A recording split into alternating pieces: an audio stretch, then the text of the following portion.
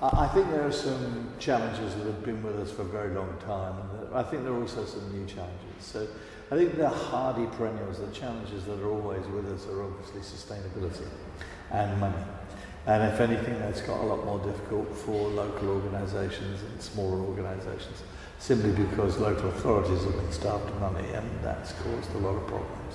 And I think that will continue to be a big challenge for the voluntary sector. But I think there are other ones. Our boards are, they are older, they are male, they are white, and I think we've got to address that issue if we're going to be sustainable in the future. So there's a couple of issues that I think are around. And that question about diversity and equality, do you see that as something key for the sector to remain relevant more broadly? I think so. I think one of the things that's happening is that often younger people are turning towards different forms of organisation.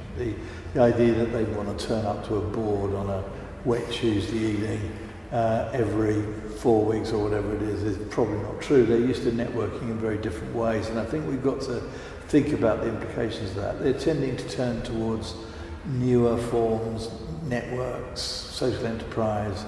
So I think we've got to be up to speed in relation to that. I think it will continue to be a significant issue in the future.